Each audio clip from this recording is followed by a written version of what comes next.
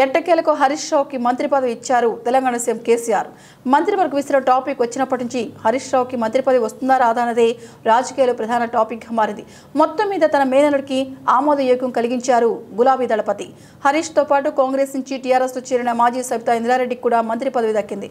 ఇక అందరూ ఊహించినట్లే కేసీఆర్ తనయుడు కేటీఆర్ను మళ్లీ మంత్రి పదవి వరించింది. ఇక వీరితో పాటు పువ్వాడ అజయ్, గంగుల కమలాకర్, సత్యవతి రాథోడ్తో సహా మొత్తం 6 మంత్రులుగా ఖరారయ్యారు.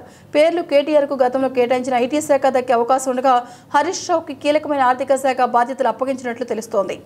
చాలా సంతోషంగా ఉంది. అన్ని పండుగలు కలిసి ఒక్కరోజు వచ్చినంత సంతోషంగా ఉంది.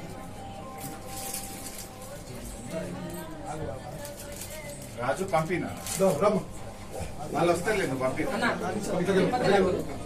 గెలిచిన ప్రజాప్రతినిధుల యొక్క బాధ్యతను మరింత పెంచిందని చెప్పక తప్పదు. ప్రజలు ఏ విశ్వాసాన్ని, ఏ నమ్మకాన్ని అయితే ఈరోజు మా మీద పెట్టారో తప్పకుండా ఆ నమ్మకాన్ని నిలబెట్టుకునే విధంగా మరింత కష్టపడి పనిచేసి చేయడం జరిగింది. అయితే వారు మర్యాదపూర్వకంగా ఈరోజు కలవడం కోసం నా దగ్గర రావడం జరిగింది. సో భవిష్యత్తులో వారు మంచి పేరు తెచ్చుకోవాలని ఇప్పుడు రాబోయేటువంటి స్థానిక సంస్థల ఎన్నికలుగా టి హరీష్ రావు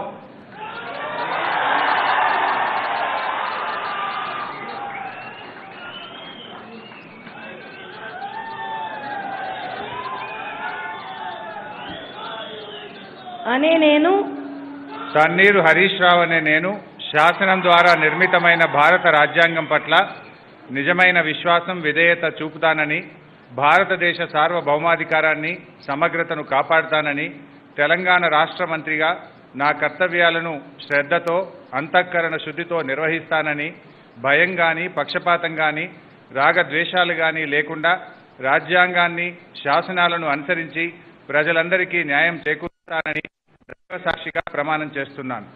అనే నేను తన్నీరు హరీష్ రావు అనే నేను తెలంగాణ రాష్ట్ర మంత్రిగా నా పరిశీలనకు వచ్చినా లేదా నాకు తెలియవచ్చినా ఏ విషయాన్ని, నా కర్తవ్యాలను సక్రమంగా నిర్వహించేందుకు అవసరమైన మేరకు తప్ప ప్రత్యక్షంగా గాని పరోక్షంగా గాని ఏ వ్యక్తికి లేదా వ్యక్తులకు తెలియపరచనని లేదా వెల్లడించనని దైవ సాక్షిగా ప్రమాణం చేస్తున్నాను.